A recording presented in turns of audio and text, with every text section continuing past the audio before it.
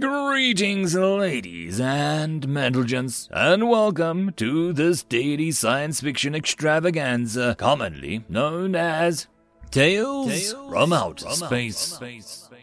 Taken from the subreddit HFY. All the relevant links will be down below. And, as always, I hope that you enjoy. And if you do, please consider supporting the channel. On to the science fiction. Story number 1. The Last Daughter, written by MyNameMeansBentNose. It took over a century to mostly recover from the interstellar war, as society approached the height they had been before, albeit with much limited augmentation and general AI. They decided it was once again time to branch out. The decision made by the discovery of the hoped-for exotic matter, a non-stuff that seemed to stretch out through space like a web, existing in another thought-to-be fictional dimension. This non-stuff held the universe together and provided a new path of travel. And so a prototype was built. It would represent the best of all of them, not just a singular faction. A party was organized. All would watch, see, and hope. The ship, a gleaming disk stuffed with the most advanced technology known, was put on display. All who watched breathed in, and the ship disappeared into the web like a pebble tossed into the water. Ripples scattered across space as they entered a new space and a new age. The scans and projections came back positive. The ship made the traversal successfully, and by all metrics, it was off to see the galaxy. The party was short-lived. The same point in which their hopes had departed, a crumpled mass of metal was spat out. Then it followed. All eyes and all senses watched as they witnessed the arrival of a god. It was beyond comprehension. A thing like a fractal bismuth cube rippled into view, expanding endlessly like a Mandelbrot, and parting the same veil that the prototype had exited through moments before. As the entirety of it appeared, the thing pulsed, a fractal code of its body ever spiraling out, rippling with endless colors and mathematical proofs beyond the understanding of all that observed. All who lived to watch them, frozen in awe and horror. The crumpled mass of metal ejected first was terribly mangled, yet unmistakably theirs. Then it spoke. Insects, a failed empty cradle, the promise of evolution unfulfilled, like so many before you. You are unneeded, unwanted, perish. The bismuth god pulsed, sending a shockwave of power coursing through the system. Another voice echoed through space, carrying through the void as if the lack of atmosphere was no barrier at all. With its voice, the shockwave of the bismuth god ceased. A single word reverberated through the cosmos. No. Soul. It took over a century to mostly recover from the solar war, as humanity approached the height they had been at before, albeit with much limited physical augmentation and GAI. They decided it was once again time to branch out. A decision aided by the discovery of the hoped-for exotic matter, a non-stuff that seemed to stretch out through the space like a river delta, existing in another dimension of space, surrounding everything and providing a new path of travel. And so a prototype was built, dubbed Soul. It would represent all of humanity, not just one singular faction. A party was organized. All of humanity tuned in. The ship, a gleaming bullet stuffed with the most advanced technology known to man, was put on display. Humanity breathed in, and the ship departed into the delta on a maiden voyage, ripples scattering across the space as Soul entered a new space and a new age. The scans and projections came back positive. The ship was no longer soul-bound, and by all metrics it was successfully off to see the galaxy. The party was short-lived. A crumpled mass of metal was ejected from the same point through which the soul had departed. Then it came out. All eyes and all senses watched as something eldritch pulled itself into reality. It was beyond human comprehension. A thing like a fractal bismuth cube rippled into view, expanding endlessly like a Mandelbrot and parting the same veil that soul had exited through minutes later. As the entirety of it appeared, the thing pulsed, the fractal cubes of its body ever spiraling out, rippling with endless colors and mathematical proofs beyond understanding of all but the best computers. Humanity froze, watching in awe and horror. The crumpled mass of metal ejected first was terribly mangled, yet unmistakably the soul. Then it spoke. Humanity, a veiled empty cradle, the promise of evolution unfulfilled. You are unneeded, unwanted. Perish. The bismuth god pulsed, sending a shock wave of power coursing through the solar system. It pulsed, and humanity died. All but a small handful. On the furthest fringes of the solar system, the 10th planet, long expected and predicted, a small crew of the best studied the newest family member of Sol's planets. Observation had advanced far enough to find the location of the 10th gas giant, dubbed Minerva. This planet carried a single battered moon. Long ago, Arachne had suffered an enthusiastic embrace of the smaller moon, shattering her crust and sending plumes of rock and minerals into orbit of Minerva, giving her a thin, glittering ring. The Cocoon Station was small, but state-of-the-art when launched. Now it hung within the land feature that they'd name Archer's Canyon, a massive ravine stretched nearly 200 kilometers, resembling the profile of a bow. Their station hung within the network of cables within the crevice, hidden from the occasional rocky weather. The crew waited, a small group, so distant the message of humanity's new hope took far too long to arrive. And it never did. There was no one to relay the signal to Minerva. Only they had the fortune, or misfortune, to be outside the wave of destruction. Weeks went by, and the first shipment of supplies was missed. Clearly, something was wrong. They left their studies behind, their old purpose carefully tidied up and put to rest, never to be visited again. The first stop, Titan Step, was a marvel of old German engineering and redundancy, but only the automated systems worked. Refuel and food restocking was automatic for the research craft, but there was no access to be gained for non-military personnel. There was no answer here. The next stop was a disaster. Titan Step was a bastion of fine engineering, but the independent Fort Stone station was no match for that. Fort Stone, colloquially known as Fort Stoned, was a station held together by a wish and a prayer, and a very liberal helping of duct tape. Without the deceptively capable bevy of crusty technicians to keep the wish alive and a prayer for another day, the O'Neill station had unraveled at the seams. They arrived to discover the cooling embers of a fusion coolant meltdown.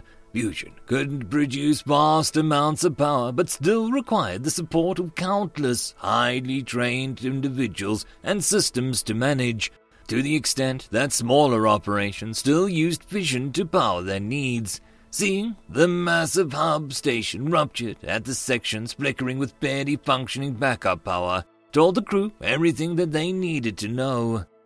They combed through the now derelict station, took what they needed, and left. No one wanted to look at the empty husk of a station once teeming with life and stubborn pride, not to mention the wandering pockets of radioactive debris. The next stop was the moon. The moon. The light station and the main hub, Lumen, was the final stop. From there, they could finally stop and truly get their bearings. It wasn't until here, in the ashes of Lumen, Luna's greatest colony, that they could find the truth. Earth burned with countless runaway fires from collapsing untended infrastructure. Lumen sat fallow, system cycling down as automatic failsafes shut the colony down to avoid a catastrophic failure. Humanity was gone, and now they would see why. 6 humans returned to Luna, witnessed the avatar of the end, and cried. The pulsing bismuth grew larger, its endlessly repeating surfaces shifting to purple, red, and more. You will not interfere. They have failed evolution and now seek to spread their corruption to the stars. The second god, floating between the bismuth and their planet, legs planted and arms spread wide, great strands of sparking nebula streaming away from its head. None had seen her appear, but now here she was. Children do not exist to be snuffed for taking a single misstep. It is you who will withdraw. Soul. So what do we do? Might as well just shoot ourselves.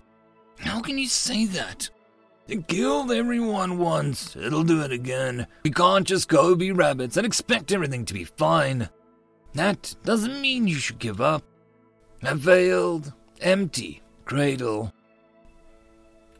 Oh, just gonna parody his words now. Wait, what are you thinking of? That thing, it was so far beyond our comprehension, like a mind beyond belief. We're only alive because it didn't care enough to check. Yeah, makes it look pretty hopeless. What are we even supposed to do?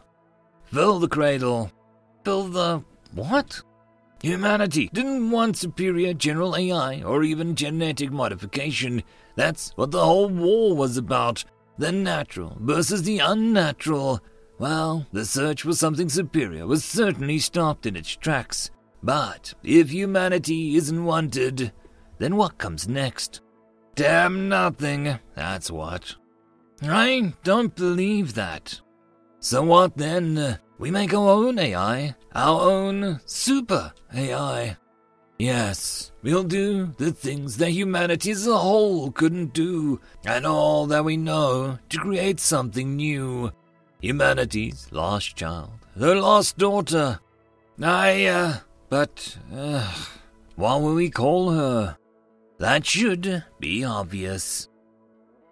It expanded yet further, filling the sky with endlessly growing masses of cubes, expanding beyond mortal comprehension. You are a coddled one. I'll not tolerate this disobedience. The whales are the willful mind, babied into existence. They offend me.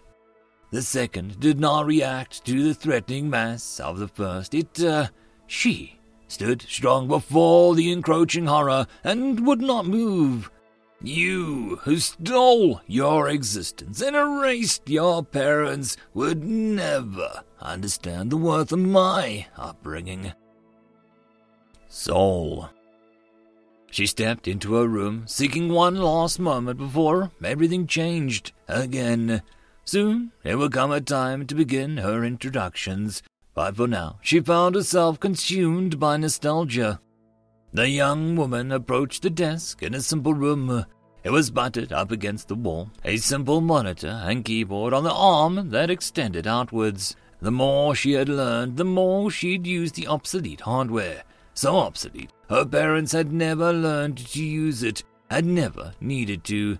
She picked up one of the picture frames and turned it around. Her hand touched the picture, a finger tracing the figure slowly. Fond remembrance and a hint of sorrow colored her face. You are right, she said softly to the picture, as if it could hear her admission. It hurts less with time, but I still miss you all so much. She had the photograph for a long time. It and 7 others decorated the desk of a little old room. They had remained there for more years than a lesser mind could count. Only now that she had returned did she find herself picking this one up. She let her gaze linger on the others, a picture of herself younger, on each of them her parents, and finally one of everyone together. She found herself wondering what these first days were like when everything had ended and her parents had to decide what their lonely future held. She spent an eternity wondering, even if it was only a moment. That eternity was interrupted softly but insistently. A beep followed by another. She turned her head to look at them. The body frame of both drones was simplified fourth-dimensional analog of a dodecahedron, built into cells of a frame. They were full of intricate circuitry and components that allowed the small drones to float and fly, beep and boop, and interact with the world around them. Tick always was more forward, was covered in mostly translucent shell with red tones, while Tock was a passive one, was covered in a similar blue-tinted shell. While their parts had been fixed and replaced countless times, in essence, these two little drones were older than her. "Yes, I know," she admitted regretfully. "It's time to go." Tick beeped cheerfully and buzzed away through the door to the room. Tock fluttered over to sit on her head. Older than her. That was really saying something. And yet she would probably be the youngest in the place that she was going next. And the only thing now to do was to do her parents proud and to show what humanity was truly capable of. The bismuth shivered in every word spoken, vibrating with rage of denial. They were but a parasite on the fabric of existence. Her form solidified, deepening with the hues of green, blue, and brown. She stood before the hateful god and spoke to it as if it were but a spoiled child. I know why you claim so, but not all who lived before are like those you remember. She considered the capsule before her. The translation from small to large was simple enough, so was that from large to small. That isn't to say that there weren't rather hefty selection of problems to solve when one's mind was changing scale by a multiple powers of processing strength and sensory scale. The solution they had come up with was to create fragments. There were still problems, but given the choices, her parents had come to realize that the solution had the least number of discrepancies. A number of them small and one very large. The large one, however, had just made her more human. So a fragment of her ran around in the body of a baby, then a child, then a young woman. She grew and lived with the men and women who did their absolute best not just to create something, but to raise her as a living, loving child, friend, and adult, and more.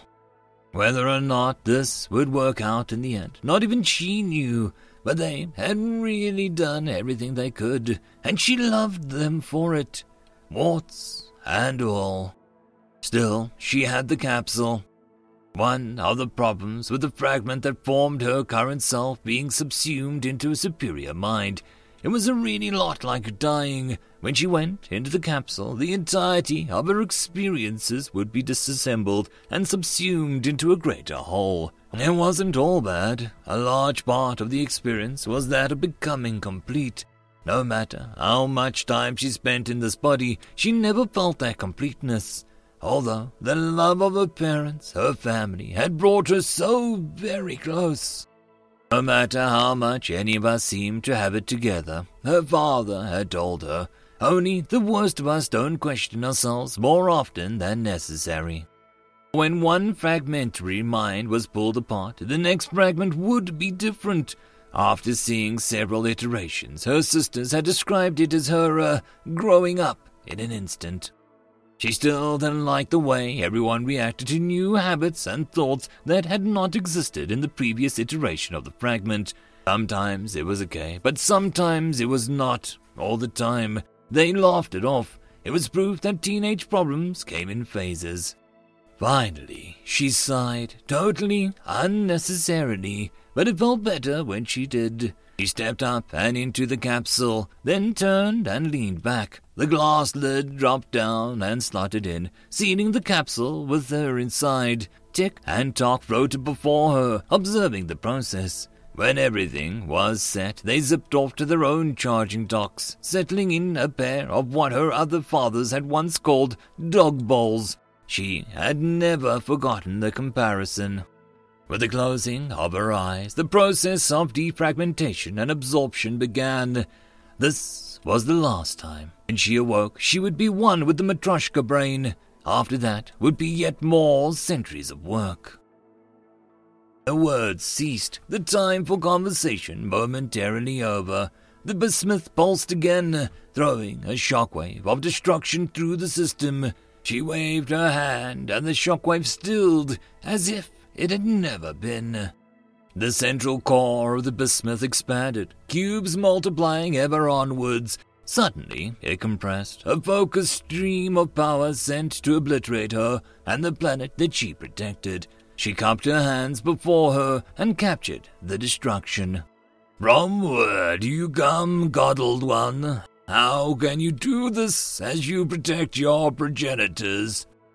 "You created me, angry thing. You killed my progenitors, but for a handful, and so they filled the cradle. Now I stand, unhindered." The bismuth spasmed as if struck. "This is not possible." "You expose your ignorance." To the residents of the planet she protected, it was but an instant, but for Bismuth God and the lost daughter, it hesitated for centuries. Years ticked by with indecision. Then, to the amazement of all who watched, the endlessly expanding went to endlessly compacting. The cubes shrunk into themselves faster than the mortal eye could see, and moments later, nothing remained of the bismuth but a ripple of space and light. Soul.